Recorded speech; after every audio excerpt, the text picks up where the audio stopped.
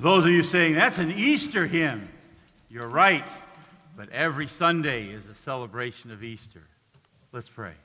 Father, we just thank you that we can have our confidence in you. Renew that confidence today as we listen to your word, as we gather at your table, that we might live confidently. In your name we pray. Amen.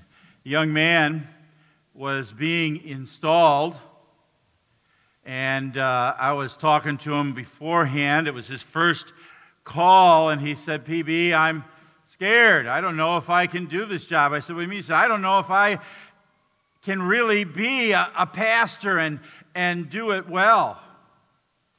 I think my response surprised him. I said, that's good. He said, what?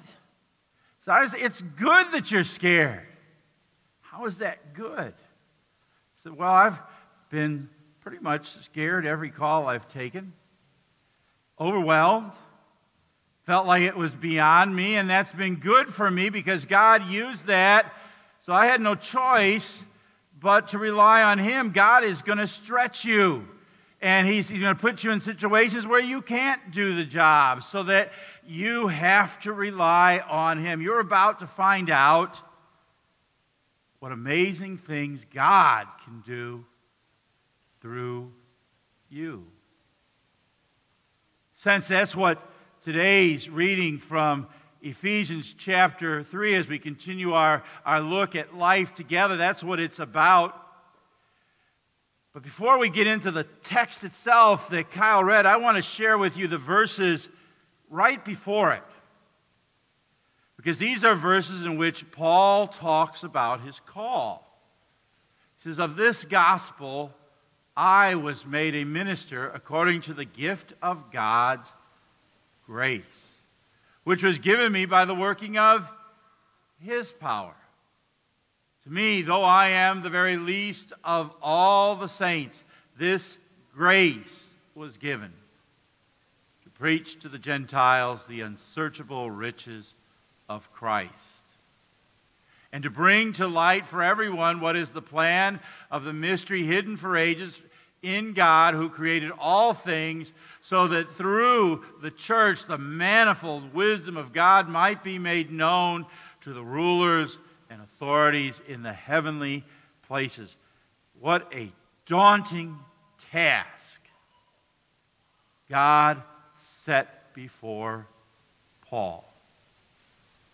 For one thing, Paul felt completely unworthy. He said this call is a gift of grace. That means it's undeserved. He called himself the least of all the apostles, and rightly so, because Paul had tried to destroy the church. He had rounded up Christians, thrown them in jail. He'd presided over the killing of the first Christian martyr, Stephen.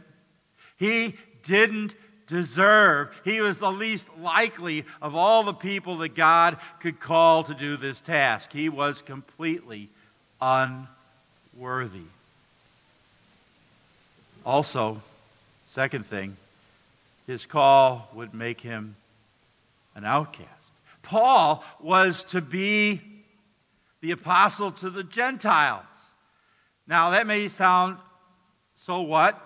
You know, we're all Gentiles here. But for a Jewish person to have anything to do with the Gentiles was just out of the question. They despised one another. And so by going and bringing the gospel to the Gentiles, Paul would be despised by his own countrymen, his own people. And the Gentiles would treat him with suspicion at best.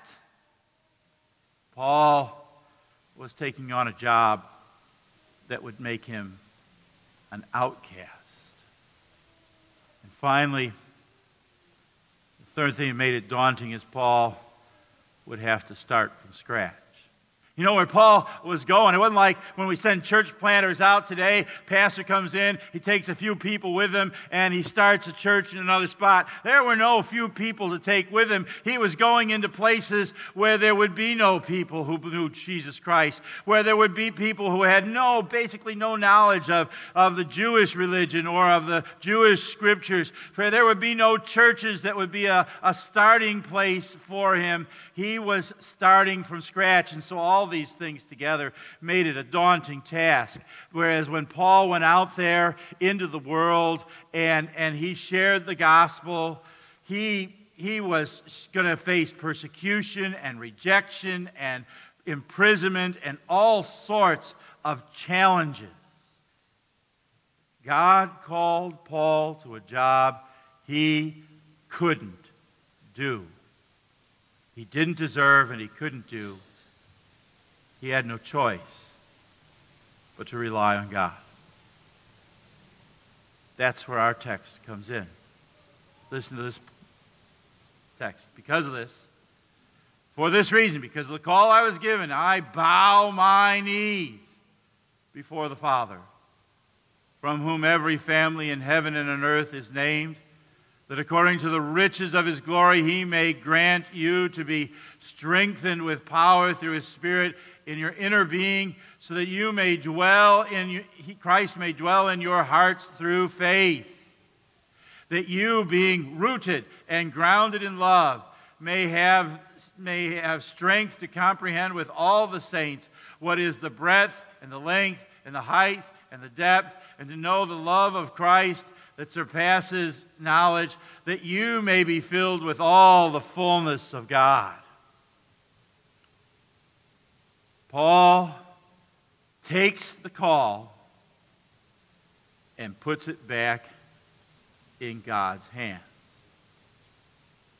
He knows, that he's the one going to be preaching the unsearchable riches of Christ, but he also knows that it's God who will be rooting their faith in Jesus. It's God who will be at work in their inner being. It's God who will give them faith, who will fill the people with his fullness. It's God who will make of them a people in whom the manifold wisdom of God is made known. Paul faces his calling confidently. Confident he can't do it, but God can. That's what he says in those words that are so famous at the end of this chapter. Now to him who is able to do far more abundantly than all we ask or think, according to the power at work within us, to him be glory in the church and in Christ Jesus through all generations, forever and ever. Amen. That's the key to living confidently, trusting that God can do what we can't. So I want to ask you, what are the challenges you face? What are the things that are in front of you that at times overwhelm you?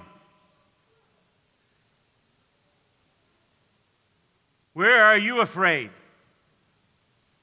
I can't handle this. It could be any number of things. They come and go in life, don't they? I can remember when we were having a child, our first child, when Ben was coming into the world, I was scared to death to even hold a baby. Never done that before, let alone to raise one. Is that where your fear is? Is it being a parent? Is it a subject at school? I hated chemistry and algebra. That's why I'm a pastor. Is it some struggle in your life? People who struggle with alcohol will tell you that they feel powerless, that their life is unmanageable. Is it something like that? Is it someone in your family that you want to talk to about Jesus, but you don't seem to be able to get anywhere and nothing seems to change and you don't know how to do it? Is it an illness? Is it a new job? Is it getting old? Retirement? There are things that scare us. I was scared to death to move to Germany, to live that far away from family. I don't know about Linda, but I was. I was terrified as a little boy of my dad dying. What are those things in your life? Are you like the man who grew up believing that anytime when he was a kid, anytime he was given a new toy, he knew he'd eventually break it? Or as a man, he came to believe that anytime he was in a great situation, he would eventually ruin it? Is that you? Raises the question, doesn't it? How can weak, faulty, messy people like you and me possibly live confidently in the face of life's impossible challenges? And the answer for us is the same as it was for Paul. Go to God. Bow your knee. Admit your struggle. Swallow your pride. Tell him you can't do it without him. Because he's the one, not you, not me, he's the one who is able to do far more abundantly than all we ask or think, according to the power at work within us. I want you to think of all the reasons you have for trusting him. One is, he loves you. He loved you so much, he gave his son. His son loves you so much, he gave his life. Second thing is, he can do anything. He raised Jesus from the dead. Nothing is impossible for God. Third reason, whatever mess you've made, he's already cleaned it up. No matter how unworthy you are, he loves you. No matter what sin you've committed, he forgives you. There is now no condemnation for you who are in Christ Jesus. As far as the east is from the west, so far has he removed our transgressions from us. He remembers our sins no more. That's what the Bible says. See, and that's the other thing. You have his word. You have his promises. There's the fourth reason. He keeps his promises. He does what he says. No matter how many promises God has made, they are all yes in Christ Jesus. Like that young man, I would tell you it's okay to be up against things that you can't handle. I would tell you, in fact, that it's good for you. And it's good for me. You know, people take that passage in the Bible, and I'm kind of skewing off here for a second.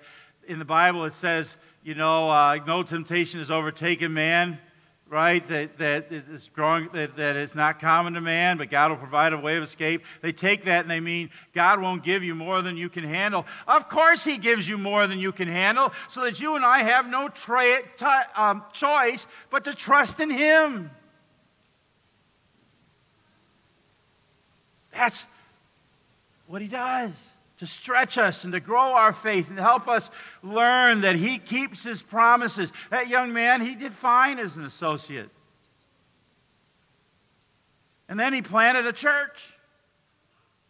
Now he's the head of a not-for-profit mission in the city where he lives. That man couldn't do it, but God can. Folks, that's what Paul wants us to know. God is not kidding when he calls us to difficult things. And neither is he kidding when he promises to help us. You know, you may think, Oh, how can our church do this family ministry? It's different than what we've ever done. Are we going to be able to get this? I don't know. But I know He can do it. I know at times I've been scared ever since the Crouches took their call and Pastor Bauer retired. Lord, I don't know if I can handle it. Who are you kidding? But He's not. I think that's why He puts us to do life together, so that we can encourage one another along the way, so that we can remind one another, no, you can't do it, Wayne. No, you can't do it, Kyle. But God can. So that He can use us to encourage one another, and He can teach us to trust Him. See, that's how faith grows. When we take on the calls that He gives us, the calls that are beyond our ability, and put ourselves in His hands, when we say to one another, fear not, go ahead, step out in faith, because He is able to do far more abundantly than all that we ask or think, according to the power at work within us. To Him be the glory in the church and in Christ Jesus throughout all generations, forever and ever. Amen. Amen.